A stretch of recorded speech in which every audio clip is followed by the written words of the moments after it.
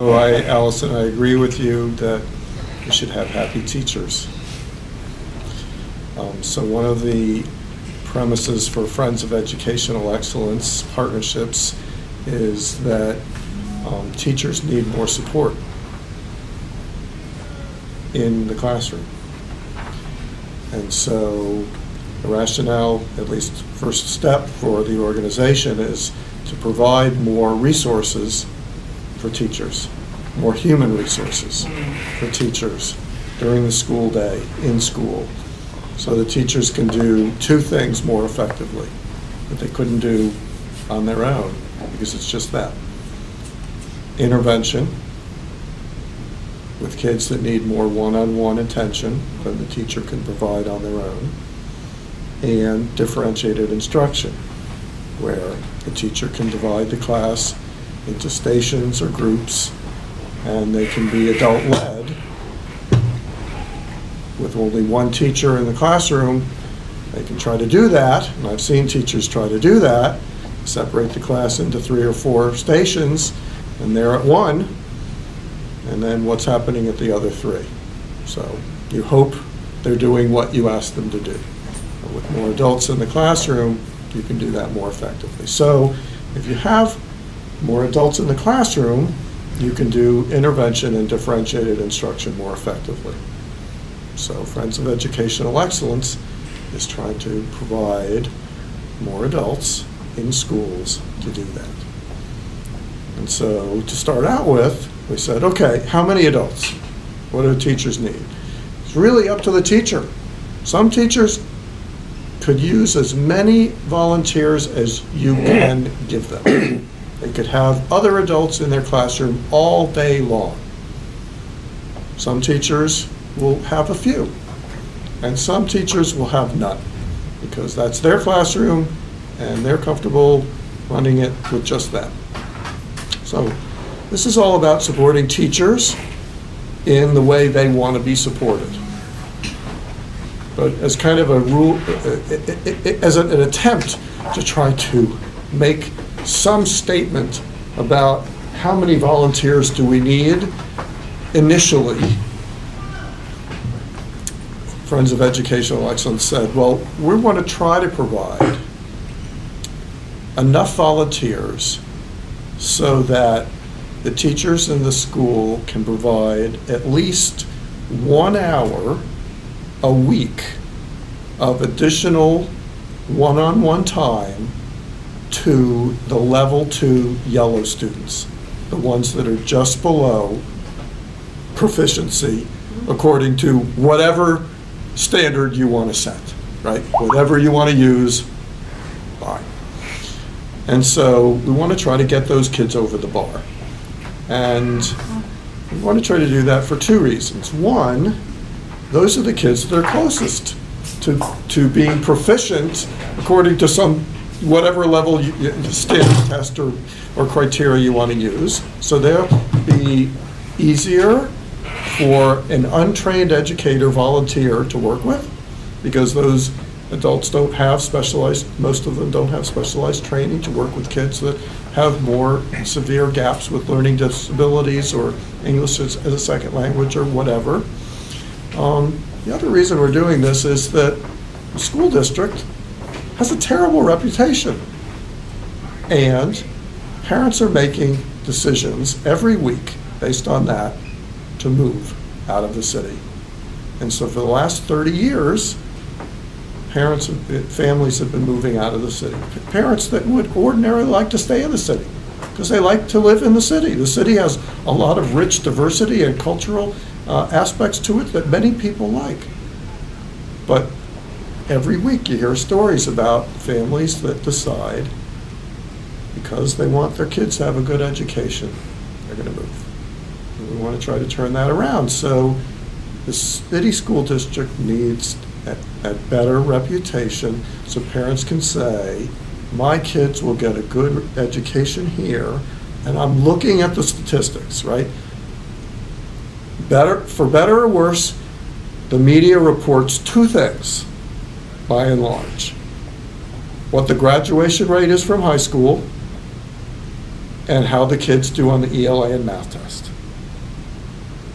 And so parents look at that and they go, oh, okay, 5% of the kids in the city pass the English and math test, and in Brighton or Penfield or Greece or Chili or wherever, much higher. So they conclude, and they also look at the high school graduation rate. They certainly want their kids to graduate from high school. And so they take those little pieces of data and they decide to move. Right? You want to turn that around. So teachers need more resources to try to be more effective and be happier, right?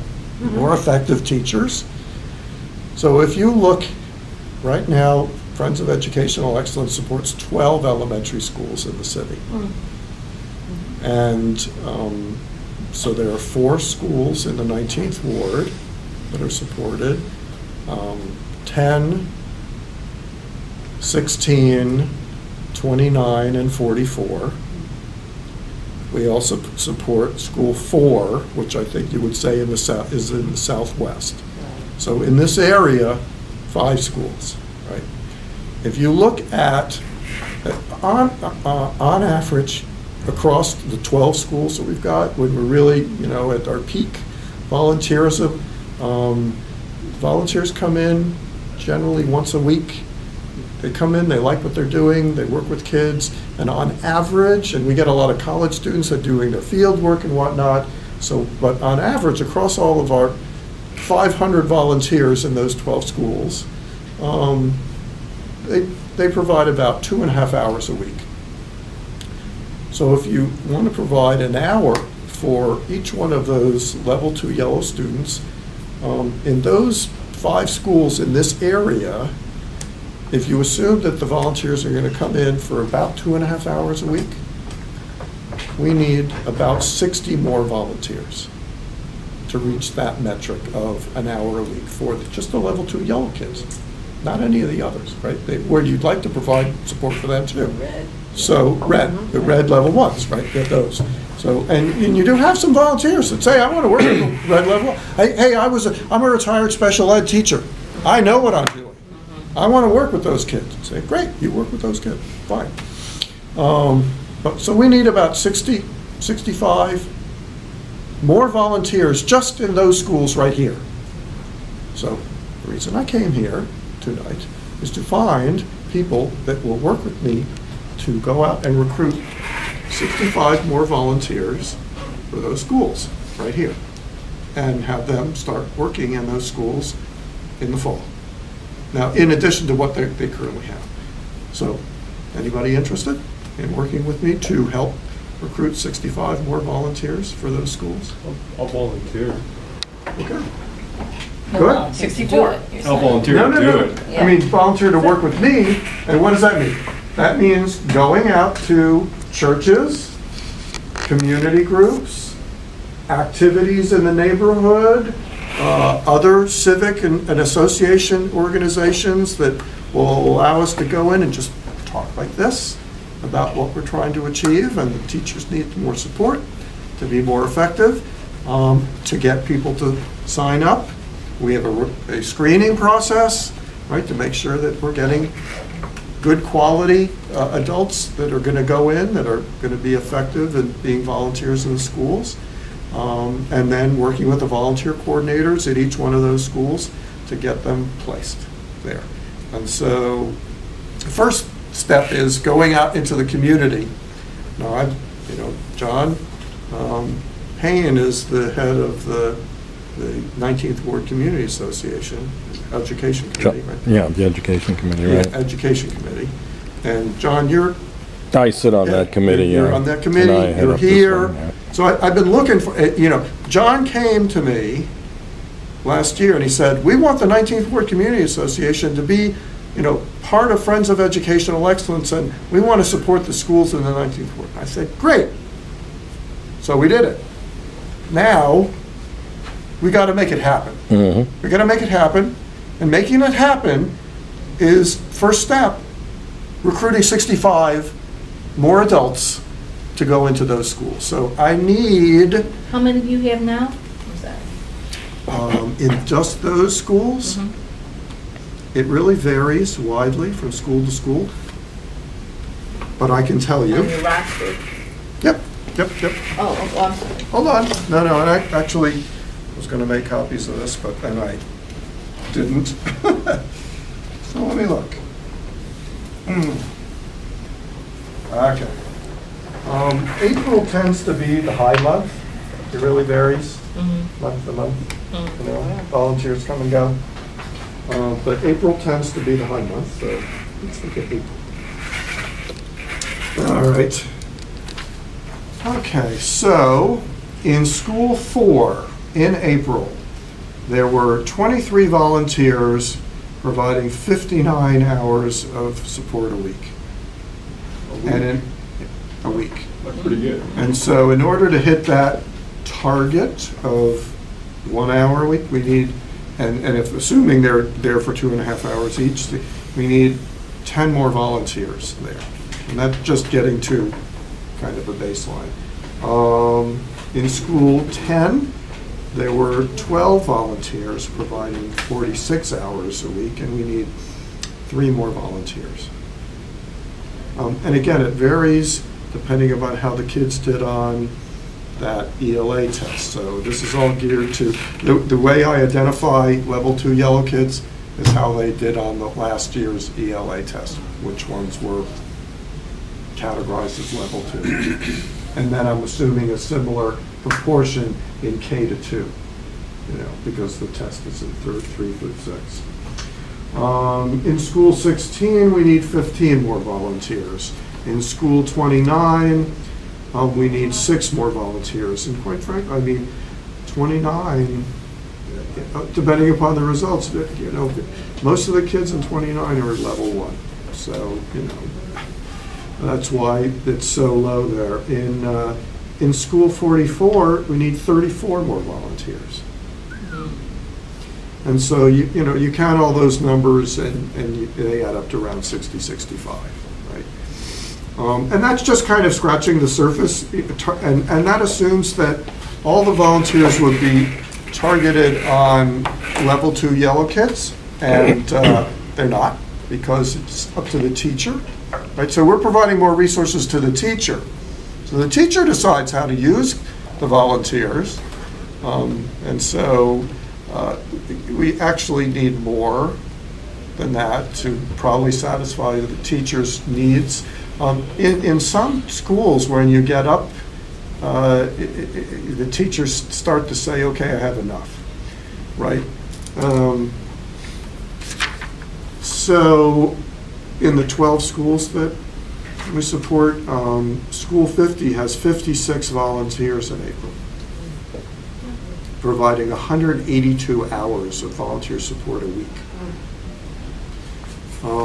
I'm the volunteer coordinator at School 52. So we had 40 volunteers in that school.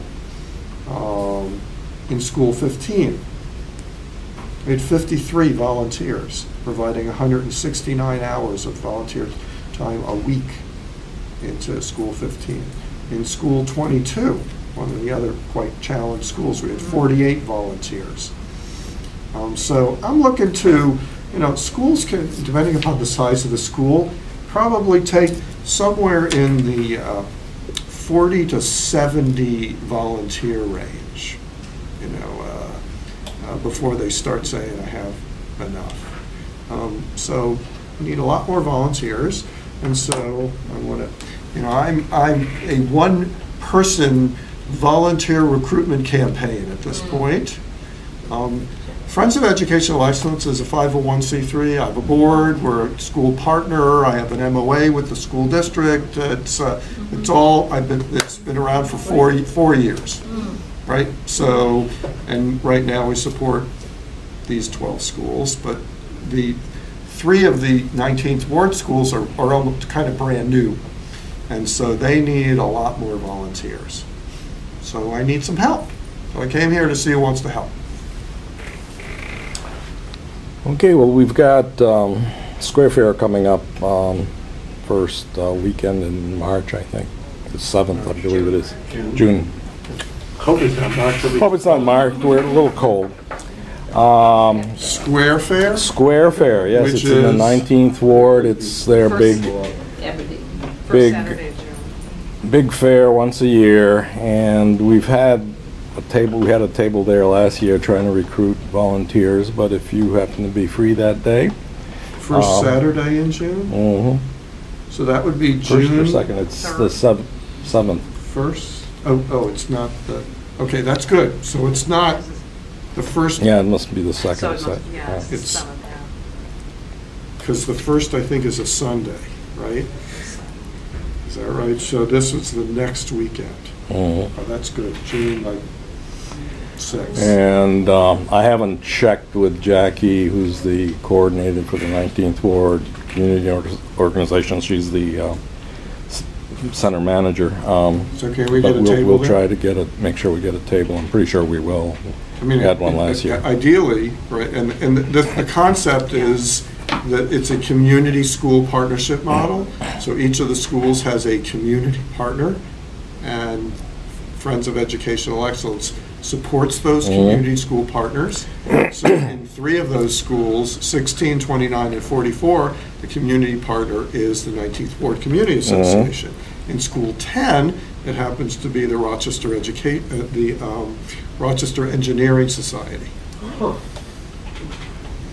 And on the night before, on Friday night, there's a parade that goes around part of the neighborhood just to let people know that the fair is the next day. So Where's the fair? the fair is at Aberdeen Square, and the parade, I think, starts at the 19th Ward Community Association office on Thurston and goes up to Chi-Line and back down Woodbine, I think. Back down to Genesee Street and then back up, unless they've changed the route. It's been a couple different routes over the Yeah. years. But we've had some of the schools marching in the parade over the years, and I haven't kept track of what's going on this year, but Okay. Any other events um, where we could have a table? those are the one. That's the one that comes to mind. I'm not sure. Is there anything else that you can think of, Cecilia? Are there any block parties coming up in the summer? Yeah, there's usually one on Aberdeen has a block party, and we'll take a look at what we can do there. And that's on, I would imagine, all these events are on their website. So, And there's 19th Ward, the 19th Ward, location19.org. that's your website. yeah. Oh, that's yours, not mine. There's also the 19th Ward 19th Ward's is- Community Association website, which you can find some links to it on location 19. There's also the they've got 2 or 3 events during the course of the year that one of them is the convention, which they have once a year in the fall. I think it's usually November, and we've had a table at those things. And there's the Merchant of the Year event, which, there's a little bit of a time at the beginning of it where we might be able to do some recruiting, or at least have somebody get up and mention that we're looking for people. A very effective location for recruiting are churches. I assume that there are lots of churches in this neighborhood. And there's the farmers market also, which we did some recruiting at last year. We had a table for, and kind of rotated between the 4 schools in the neighborhood. They came, and the principals of the school would be there and, invite people to volunteer. And we picked up a few from that. So that's something to keep in mind. Okay, what about churches?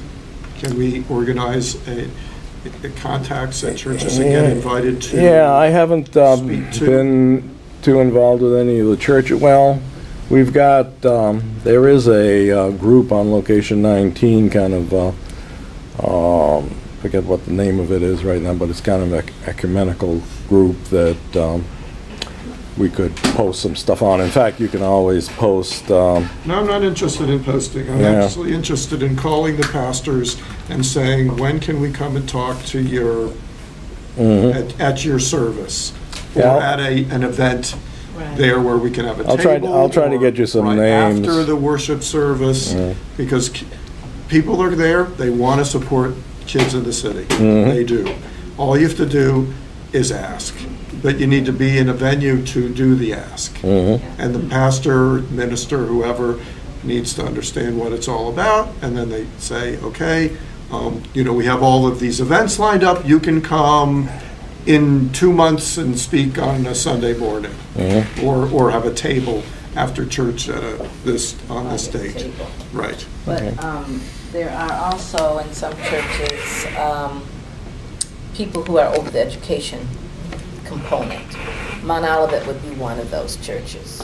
And I believe the person over education is Minister Winterbourne. I think that's his name. Winterbourne Jones.